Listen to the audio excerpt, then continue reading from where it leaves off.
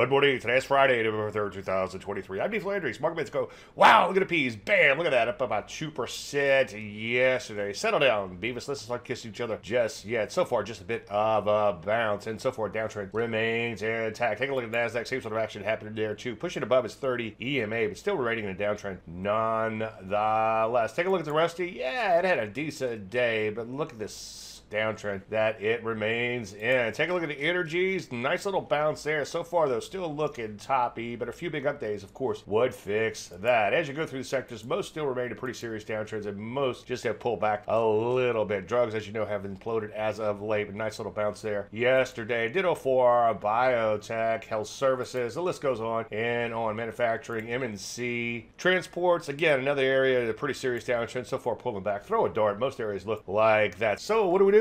Well, now that we're bouncing, start shorting. But of course, wait for entries. Any questions, as usual, Dave at DaveLandry.com. I'm Dave Landry. You start the market in a minute.